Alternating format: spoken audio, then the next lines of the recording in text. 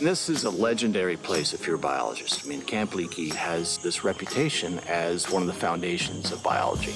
Camp Leakey is the wild orangutan research camp that I established 40 years ago.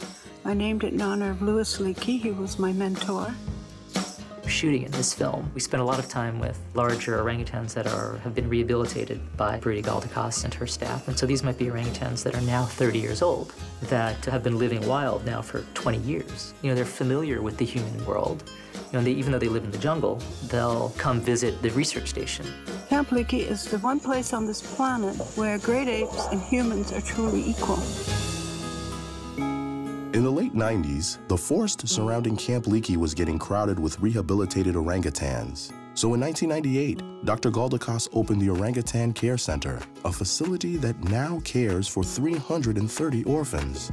The main thing that we give them is the ability to explore and rehabilitate themselves in a safe environment under the watchful eyes of kind caregivers. The orangutans at the care center range from probably 2 weeks old to 7 or 8 years old. They go through their infancy, a toddler stage. They really go through every stage of development that we see in human children. The orphans live at the care center until they reach the age that they would no longer be dependent on their mothers in the wild. They crave the physical contact because that's what an orangutan does in the wild, is it clings to its mother like Velcro, because she is the only protection it really has.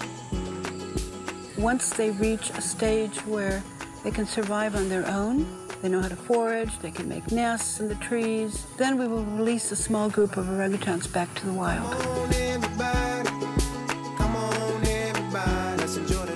Camp Leakey is now back to being a research station, but it's at the heart and soul of everything that we do here in the Orangutan Care Center.